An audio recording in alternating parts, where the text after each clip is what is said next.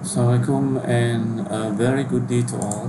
So in this video, I just like to share um, how I use this mini tab to actually predict what will be the next actual gold price. So I have the data here from the 3rd of January 2006 until 5th of August 2020. So I just want to focus on 2020 data, which is the latest.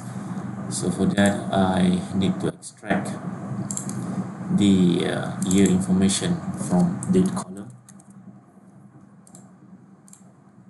Okay, and once I've done this, I need to split this worksheet based on year so that I can focus only at 2020 data sheet.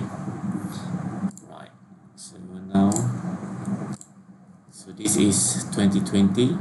Okay, let's have a look at the time series plot from this actual gold data that I extracted from one of the website, the gold price. So from this time series plot, it seems that there is some trending, upwards trending. So to proceed with the forecast for the next 20 days from 6 onwards, 6th of August onwards. So I have two choices here. I can use trend analysis and I can also use double exponential. So this is the iterative process that I need to perform. So let's go for the trend analysis first, time series trend analysis. So we have the gold price as the variable.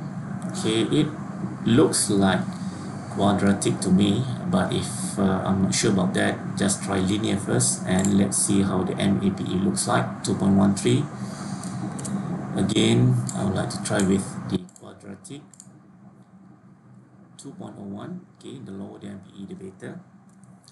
And let's say if we go for exponential growth, 2.06. So definitely from this trend analysis, quadratic is the best fit, but I need to compare the trend analysis with double exponential because double exponential also can be used for a data that shows trending. So let me go for stat, time series, double exponential smoothing. Okay, select gold price over here, then click OK first.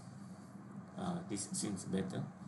I have even lower comparing to the quadratic MAP of 0.77. Okay, so I will be using this to generate forecast for the next 20 days and see how it looks like. Okay, so this is the forecasted value.